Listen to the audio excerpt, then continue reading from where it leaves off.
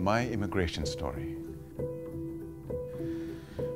I came to the US 20 years ago, and I came here with my wife, Melissa. One day, Melissa and I were working, and my back just gave out. And I look at her, and I thought, oh boy. Oh, I actually thought that that was the end for us because Now all the work is her. And it was really a time of testing for the both of us. You know, should we give up? Should we give up on the American dream? Should we just go back home? The money was tighter. Yeah? We kept trying to save as much as we can, but it was hard. Looking at him and how strong he was in wanting to get better every day and to get back on the job so that he could contribute and help me. It gave me the strength to continue.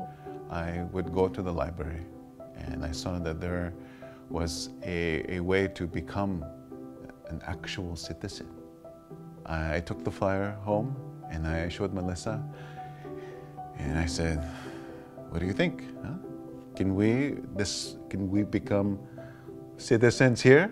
And on that day, we just knew that all the sacrifices, all the hardships, like we had to endure all those things to get to this point in our journey.